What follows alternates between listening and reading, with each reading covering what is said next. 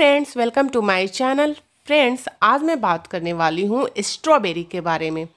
जी friends, आज मैं पूरी डिटेल आपको स्ट्रॉबेरी के बारे में दूंगी कि आपको कैसे इसे क्या क्या चीज़ें चाहिए, रिक्वायरमेंट होती है जिससे कि आपके घर में छोटे से गमले में स्ट्रॉबेरी बहुत अच्छे से उग जाए।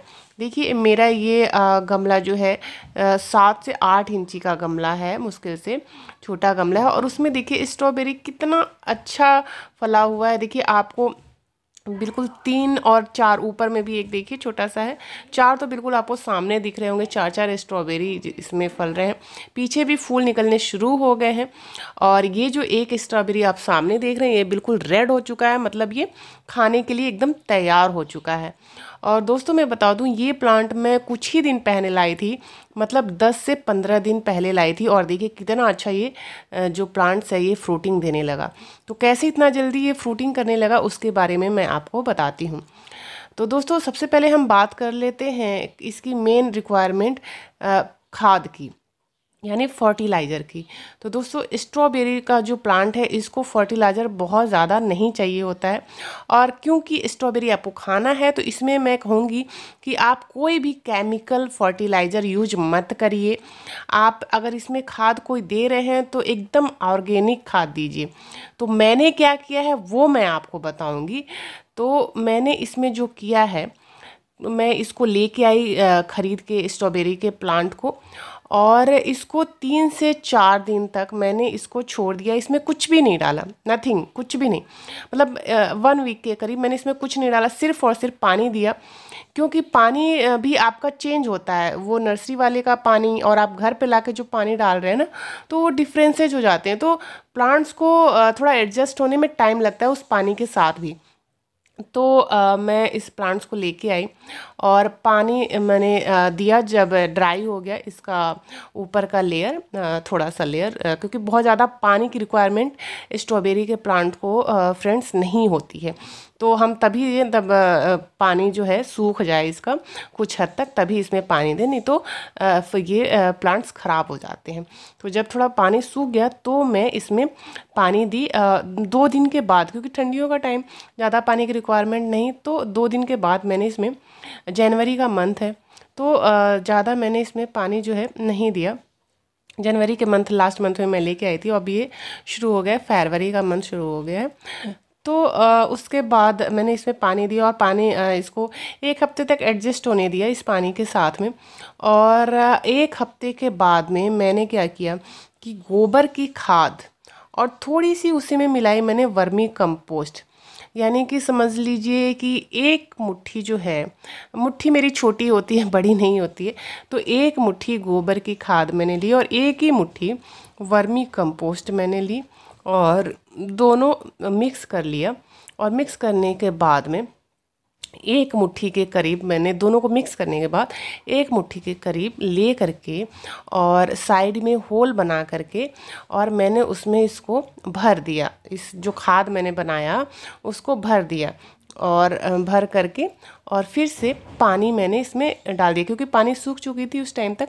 तो फिर से खाद डालने के बाद मैंने जो है पानी इसमें डाल दिया। उसके बाद मैंने इसमें कुछ भी नहीं डाला और बस छोड़ दिया। और 15-20 दिनों के बाद देखिए नतीजा कितना बढ़िया है। ये हमारा 1 स्ट्रॉबेरी तो बिल्कुल पक चुका है और 3-3, 4-4 स्ट्रॉबेरीज और देखिए छोटे छोटे से हो चुके हैं। तो ये भी कुछ दिनों में पक जाएंगे। तो इसके बाद हमें कुछ नहीं करना है। अब एक बार मैंने खाद डाल दिया है, अभी कोई खाद की ज़रूरत नहीं है। वो खाद इनका काम करेगा, क्योंकि इनको बहुत ज़्यादा खाद की ज़रूरत नहीं होती है। तो बस उसी में वो जो है इस साल की जो है फ्रूटिंग जो है पूरा कर देंगे, पूरा रिक्वायरमेंट फिल हो जाएगा। जो मैंने 1 मुट्ठी खाद भरा है इनके गमले में, उसी से इनकी रिक्वायरमेंट पूरी हो जाएगी। बस इनको पानी देते रहिए। और दूसरी बात ये है कि इनको मिट्टी से बचाइएगा, मिट्टी में टच ना करें। जैसे गमले के ऊपर लगा दीजिए, जो साइड में है वहाँ लगा दीजिए। देखिए मैंने नीचे जो स्ट्रॉबेरी की पत्ती होती है वो सूख गई थी, वही मैंने नीचे लगा दी है। तो स्ट्रॉबेरी के पत्ती से जो है स्ट्रॉबेरी हमारा जो फ्रूट है वो टच कर रहा है, यानी कि स्ट्रॉबेरी का जो ये फल है ये आपके मिट्टी में टच नहीं होना चाहिए। क्योंकि मिट्टी से अगर टच हो जाएगा तो आपका जो स्ट्रॉबेरी है उसमें फंगस लग जाएगा और वो ख़राब हो जाएगा। तो इसलिए हमें बहुत ज़्यादा पानी भी नहीं देना है और ना ही हमें जो है इसमें स्ट्रॉबेरी को नीचे मिट्टी में लगने देना है। आपके पास कोई भी स्ट्रॉ, अगर ड्राई स्ट्रॉ हो किसी भी तरह का, वो आप लगा सकते हैं, नहीं तो आप न्यूज़पेपर भी लगा सकते हैं। और मैं स्ट्रॉबेरी के नीचे जो है न्यूज़पेपर भी लगा देती हूँ। अभी मैंने लगाया भी था, लेकिन आप लोगों के सामने वीडियो बनानी थी तो मैंने हटा दिया उसे। लेकिन मैं स्ट्रॉबेरी के जस्ट नीचे वहाँ पे पेपर भी, छोटा टुकड़ा पेपर फाड़ करके और लगा देती हूँ, जिससे कि स्ट्रॉबेरी को पेपर के टच में आए, ना कि मिट्टी के। तो मतलब मेरा जो कहने का मतलब ये है कि आप स्ट्रॉबेरी को, जो फ्रूट है, उसको मिट्टी में टच ना होने दें। तो यही है दोस्तों, इन छोटी छोटी चीज़ों का अगर आप ख्याल रखेंगे तो आपका स्ट्रॉबेरी बहुत अच्छे से फल देगा, स्ट्रॉबेरी का प्लांट। और एक आपको और ध्यान रखने की बात है कि नर्सरी में जब भी आप ख़रीदने जाएं तो अच्छी क्वालिटी का नर्सरी का पौधा ख़रीद के लाएं।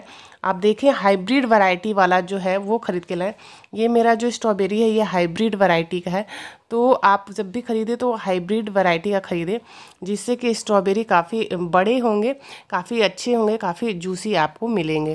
क्योंकि अगर देसी वाले लेंगे तो वो बहुत छोटे निकलेंगे, जितने बड़े आपको ये स्ट्रॉबेरी देख रहे हैं इतने बड़े नहीं मिलेंगे।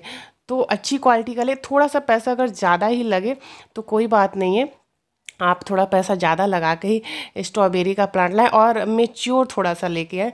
मतलब कि बहुत ज़्यादा छोटा ना लाएं, थोड़ा सा बड़ा होना चाहिए पौधा, जिससे कि अच्छे से जल्दी ग्रोथ हो सके, जल्दी फ्रूट आपको मिल सके। तो आशा करती हूँ दोस्तों आज की वीडियो आपको अच्छी लगी होगी। अच्छी लगी हुई तो प्लीज़ इसे लाइक और शेयर कर लीजिएगा। और अगर चैनल पर नए हैं दोस्तों तो प्लीज़ चैनल को सब्सक्राइब कर लीजिएगा।